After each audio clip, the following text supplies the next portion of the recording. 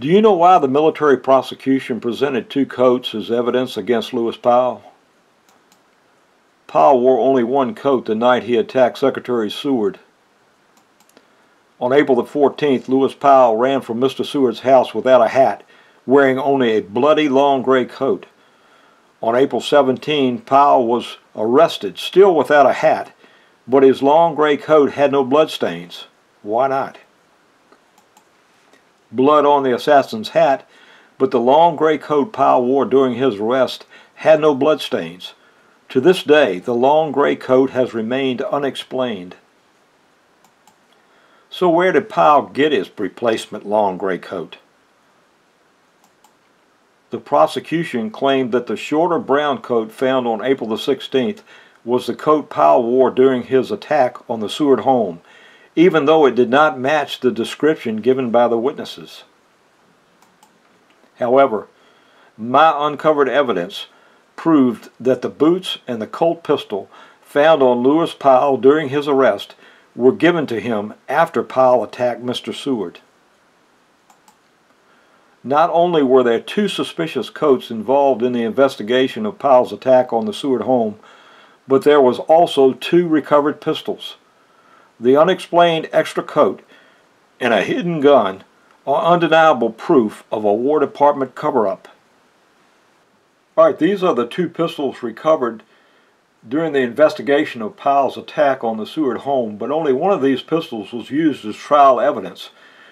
This is the box of Colt cartridges that were also found in Powell's coat pocket, and they go to this pistol right here, this Colt pistol.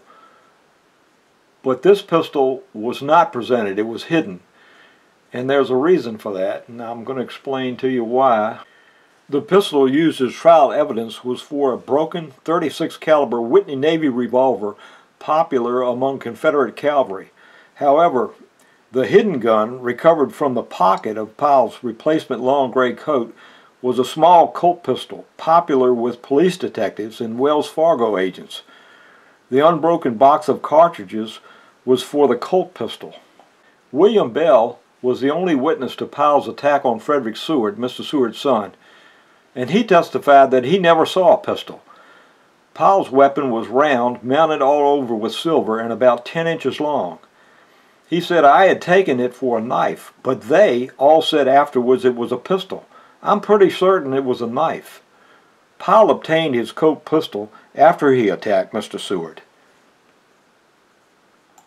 Now this is the knife that Powell dropped in the front yard when he fled from Seward's home, and you can see that it's rounded at the end, it's mounted all over with silver, and it's about 10 inches long. This is what William Bell, the only witness to Powell's attack, said that he attacked Seward with. Now there's a reason that this pistol was planted in Mr. Seward's bedroom. This is a Whitney .36 caliber Navy revolver made in Connecticut by Eli Whitney's son, the inventor of the cotton gin, and this was very popular with the Confederate cavalry. They liked this gun, and they even tried to duplicate it. This is a copy of the Whitney revolver made in Atlanta, but they didn't have the raw materials or the manufacturing to reproduce a gun like the Whitney revolver.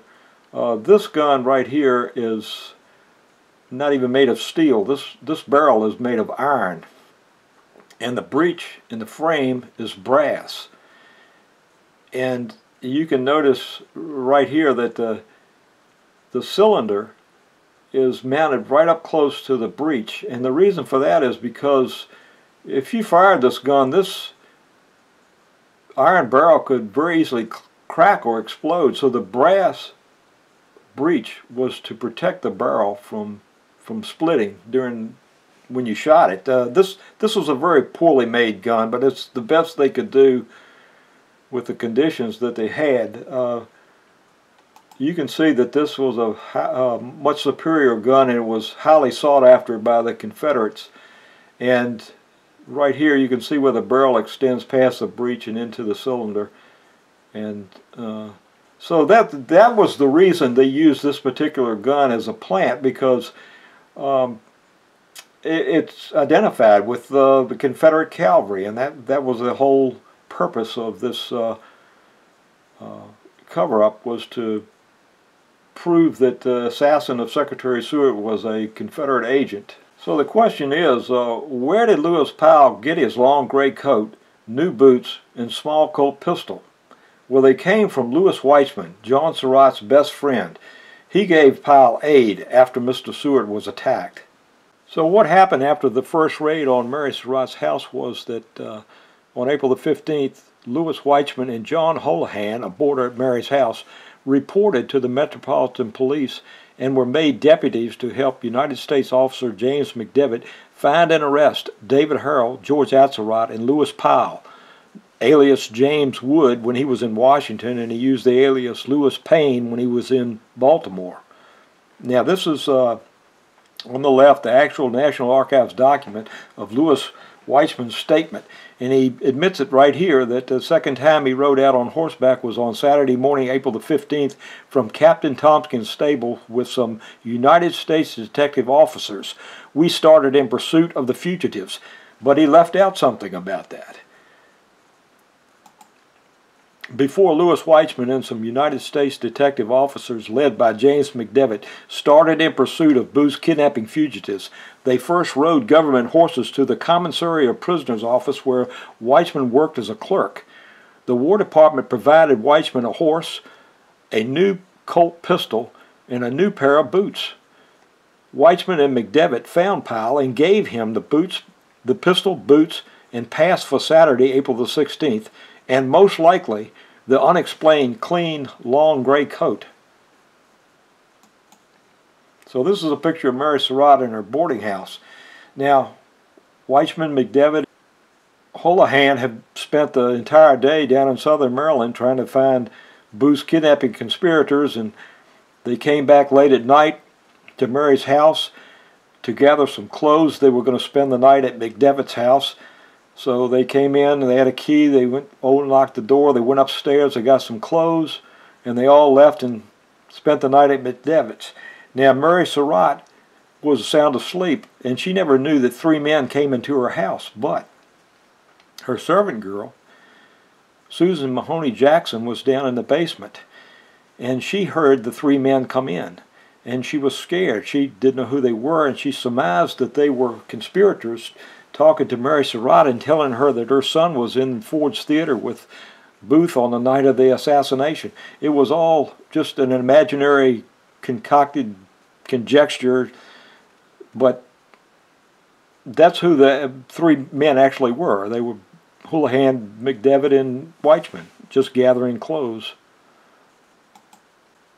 So the next morning, April the 16th, the War Department issued Special Order number 68, sending James McDevitt and Lewis Weitzman to New York and Canada with private orders to capture John Surratt, even though Weitzman had told the police that John Surratt had not been in Washington since April the 3rd. Now, this is that National Archives document, and this is order number 68. And it reads, the Special Officer James A. McDevitt and Lewis Weitzman are hereby ordered to proceed to New York on important government business.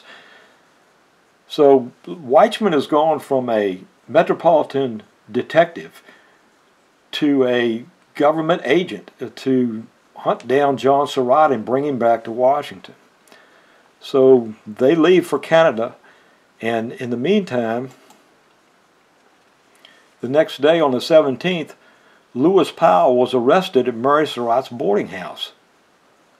The three detectives searched Powell and found a loaded small Colt pistol and a box of unbroken cartridges in the coat pocket of Powell's long gray coat. And this is the National Archives document of that. This is the statement by Charles H. Rose, one of the three detectives who searched Powell, and in his document, he explains how they went to Mary Surratt's house, and down here at the bottom it says, we found the following articles. 1 small new revolver loaded. a package of cartridges unbroken, a pass for Saturday, and that's crossed out. You can see right down here at the bottom where he crossed that out. And this spelled big trouble now. Oh no. The prosecution or the investigator says, the prosecutors can't use this evidence. We've got to hide this. You can't submit this report because Powell is supposed to have had this Confederate gun left at the crime scene, and this is just too much trouble. So they had complete control over all the evidence and investigation and documents, so it was very easy for them to say, we'll just keep all this hidden. Weissman's boss at the War Department, Captain D.H.L. Gleason, along with several other clerks, were witnesses to Weissman visiting the commissary office on Saturday morning, April the 15th, and on April 18th, Gleason gave a statement about Powell's boots and Colt pistol. Daniel Gleason's statement filled in the missing visit to the War Department, Lewis Weissman's statement so deliberately left out. So this is the National Archives statement of Daniel Gleason on the 18th, and it says right here, the pair of boots which were found on the assassin of Secretary Seward were shown to the witness, and he identified them as the pair Mr. Wright had loaned to Weissman on Saturday morning. He loaned his boots and a pistol to Mr. Weissman on Saturday morning before the other clerks. He had a horse and saddle there, and I supposed all was right in regard to it.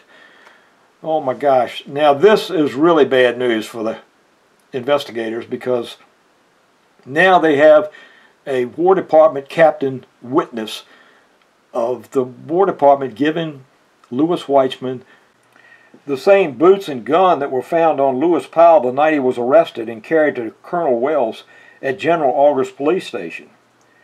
That means that all the investigators knew about the boots and pistol, that they were duplicates. They had two pistols and they didn't need but one, so they had to get rid of the Colt pistol. When Stanton found out about Gleason's statement, he went berserk, and he ordered Superintendent Richards to bring Weissman back from Canada, have him arrested and brought to his office.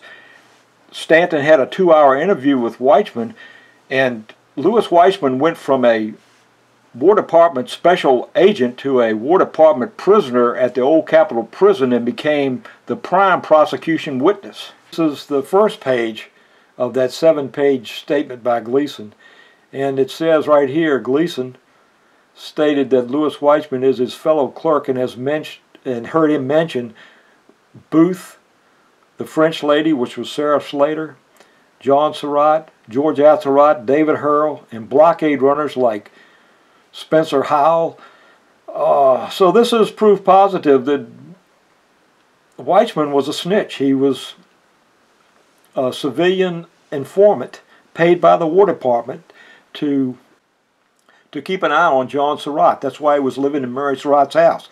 That's why he gave up his prestigious teaching job to take a lowly clerk position at the War Department, so he could report on John and everything was going on. That means that the War Department, that Stanton knew all about the kidnappers and their kidnapping attempt, and now Stanton's trying to frame them for the assassination. Right down here it says Mr. Wright loaned Weissman a pair of boots and a pistol. Gleason identified the boots of Payne's, Secretary Seward's assassin. He had a horse and saddle there. So that was McDevitt providing Weissman with the horse, and they went to the War Department, and the War Department gave him the boots and pistol, and that's what was on Powell when he was arrested 2 days later. The War Department investigators withheld Powell's Colt pistol, the police report by Officer Roche, and Captain Gleason's statement. April 19th, the other 2 officers who also searched Powell filed their police report, but said nothing about the Colt pistol, the Saturday pass, and made no mention of Officer Roche. So this is their National Archives police report, and this was by Thomas Sampson on the 19th, a day after Gleason had given his statement. and he admits to the box of pistol cartridges, and he identifies them as being Colt holster pistol cartridges. But he says nothing about fellow officer Charles Roche. And this is Eli DeVoe's police statement, also on the 19th. And he admits to the box of pistol cartridges, but says nothing about the Colt pistol, nor pass for Saturday, and nothing about Charles Roche. So they can leave out the pistol. On the 24th of April, this is an inventory of evidence turned over to Colonel Burnett, and they have Powell's pickaxe that he was carrying when he went to Mary's house, and they got the package of Colt cartridges found by Officer Sampson and DeVoe, but nothing about the Colt pistol, and no pass for Saturday, and nothing about Charles Roche. This is the cover-up. They've hid all this information. So in May, the trial is underway, and Eli DeVoe sends a telegram to Judge Advocate General Joseph Holt, and this is it right here, and it says the evidence of Thomas Sampson and Eli DeVoe will be valuable in the case of Mary Surratt and Lewis Payne. But he says nothing about the evidence of Charles Roche, because that's the cover-up. So there's a problem, though. Charles Roche doesn't have a police report to prove that he was eligible for a reward, that he was one of the three that arrested Powell. So they chose him to be the only witness at the trial, so he could have a paper document that proved that he was part of the arrest party. So right here it says, I was present when the prisoner Payne was searched, and this is by Charles Roche, and this is all he said at the trial, and a bundle of articles including a pair of boots were shown to the witness, and he identified them, but he says nothing about his report. He says nothing about the pistol, about the pass for Saturday, and he does talk about the boots because they needed to cover that up. The boots came from the War Department, Mr. Wright, so they had to prove that the boots belonged to Booth, and that's what that was all about. So that's this is the document right here that really blew it all out of the water. This is Gleason's statement, and this was all hidden. So during the trial, Colonel Wells, Major General Christopher Auger, Colonel Lafayette Baker, Lewis Weitzman, John Holohan, and James McDevitt each knew that Mary Surratt was not harboring fugitives. All knew that the information given by Susan Jackson was wrong, and that Mary was arrested on false charges, but they all kept that truth a secret. The police used Susan Jackson's statement as a convenient excuse to raid Mary's house a second time and capture Lewis Powell at the home of a well-known Confederate spy, John Surratt. All the military police who arrested Powell collected a large reward, including Colonel Wells and Olcott. Susan Jackson and her friend also were given a small share of the reward money. They all kept quiet and allowed Mary Surratt to swing from the gallows. Mary Surratt, Lewis Powell, David Hurl, and George Surratt were executed for their association with Booth. But John Surratt's best friend, Lewis Weitzman, was rewarded. After the execution, Weitzman asked Stanton and Holt for compensation. Weitzman asked Stanton for a government job and pointed out to Stanton that he gave Colonel Baker all he knew about Powell and Mary Surratt, and on his information, Powell was captured by the men under Colonel Wells and Olcott. Both Secretary Stanton and Judge Holt, as well as all their military investigators, knew that Weitzman gave aid to Powell on the morning after the assassination, but Stanton and Holt twice rewarded Weitzman with a position as a Philadelphia Customs House clerk. Lewis Weitzman knew all about the kidnapping plot, and he worked with the War Department to have Powell arrested at Mary Surratt's house. That's what he's telling Stanton right here on August the 16th after the execution, and that's why Stanton and Holt looked after him. In fact, Holt took care of Weichman for years after Stanton died. And Weichman spent the rest of his life trying to convince the world that he wasn't the lying coward that sent the innocent Mary Surratt to the gallows, but that's the way it goes. And so if you enjoyed this video and you'd like to learn more, visit my website at www.reasonlincoln.com and check out my article section and purchase my 2 books. I got them in 2 formats, hard copy or ebooks, and find out the reason Lincoln had to die and the reason Booth had to die. This particular video is taken from chapters 3 and 4 of my second book, The Reason Booth Had to Die. So thank you for watching, and let me know what you think.